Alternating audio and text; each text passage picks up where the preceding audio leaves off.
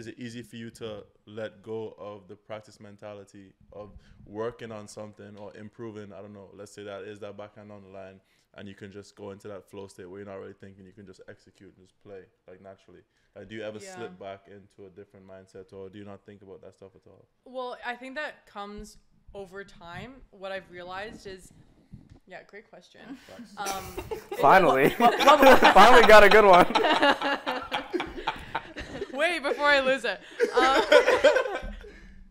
think it comes over time, and I think it comes being in those pressure situations, which are tournament plays. Like, it is very hard to replicate a true match situation and feeling that same sort of pressure with something on the line. And so the more you can go into a match and actually commit and swing and do it over and over, whether you're making it or not, it's like long term, it's going to be beneficial.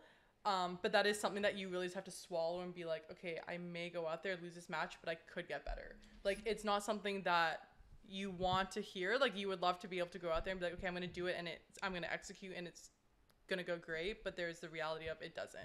That's exactly what, well, not exactly, but very similar to what Blaze said. I don't know, maybe Amy, I don't know if you've seen that episode, but Blaze Bicknell said Probably not.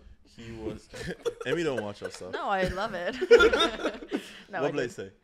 He said... No, but Blaze said that he always knew that, I mean, he has a good kick serve on the ad side, kick out wide, inside and forehand. But he really found the shot on I think it was a medal match, like for CAC medal match. It was either down match point, maybe it was match point for him. I think it was 9-8 in the tiebreak up. Yeah, 9-8 up, because he was down in the tiebreak. Like, no, it must have been 10-9 or something. It was because he was down like 9-4, whatever. But he hit a kick out wide, inside and forehand. And then that's when he was like, I have this shot every time now. Like, and whether he has it or not, he believes he has it. You know, so now he doesn't have to think about anything, but he just does it. You know what I mean? So it sounds very similar. Like, you kind of have to put yourself in that position, be willing to miss, and then, I mean, hopefully it goes in, and then you have more belief. I guess that's the question. Are you willing to try stuff? And I am willing to try things, and if it goes wrong, I will accept it. Okay. No, but because I'm not hearing the answer. I feel like I've given like 5 different answers for one question. I still haven't nailed it. I don't know what else I can do. She's gone at it from answer every would you single like? angle. Yeah. That was. I'm just trying to figure out: do you balance it or not in your head? Like, Balance it. Okay, so I'll just throw out something else that might be useful. I'm not sure. thank you. We'll see if this one answers We'll it. see if this helps in any sense. But like, practicing, I think there is a mindset. Like, obviously, it's easier to make a mistake and let go, right?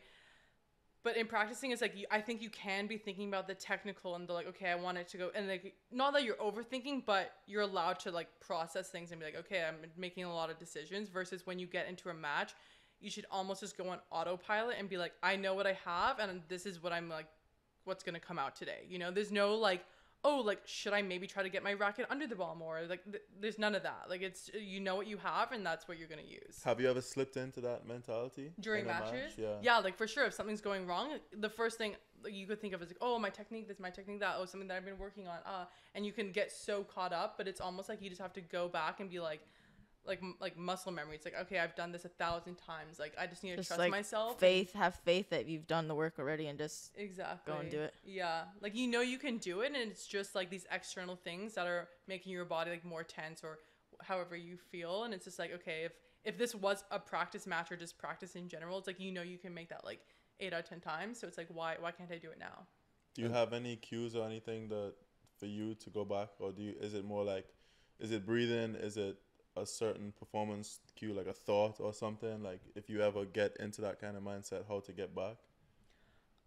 Breathing for sure. That definitely calms me down and just kind of takes me to a zone of like, okay, like, don't overthink it and just play the ball.